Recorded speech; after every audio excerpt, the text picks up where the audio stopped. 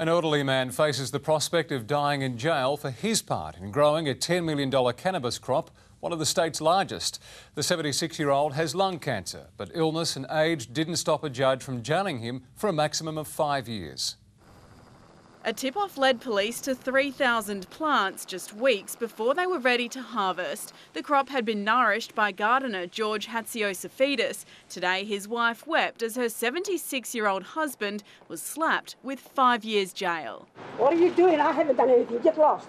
Hatziosafidis was on the Pibinga property, 300 kilometres from Adelaide, when police busted the elaborate operation in 2011. That's quite evident, not only by the size of this crop location, but also the complexity and the cost involved in setting up the irrigation lines, the pumps and the other equipment that's involved in bringing this crop to such a healthy state. Hatziosafidis claimed he was there fencing, but a jury rejected that, finding him guilty of cultivating a commercial quantity of drugs. Hatziosafidis looked shocked as the sentence was handed down. With wide eyes, he looked over to his wife, who broke down in tears as her husband was led into the cells.